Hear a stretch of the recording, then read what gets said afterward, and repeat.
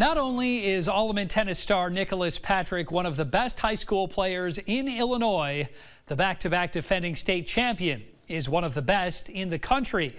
In fact, he is the best, according to a major national media outlet.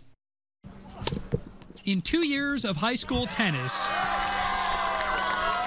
Nicholas Patrick has been practically perfect.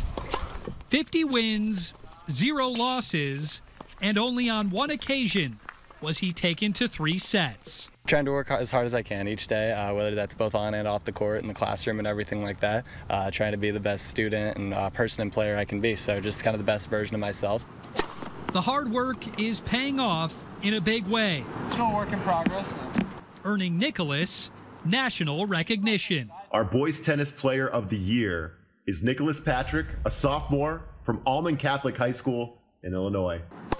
Yesterday, Patrick was named National Player of the Year by USA Today. It meant everything, especially to, kind of live it with my dad, who's made so may sacrifices throughout the years, both on and off the court, and just all the people at Alleman and my parents and my family and all these people that have made such just incredible sacrifices for me. It was just really nice to see kind of that payoff and to see what, what's coming up next in the future. It's a future that's sure to be bright.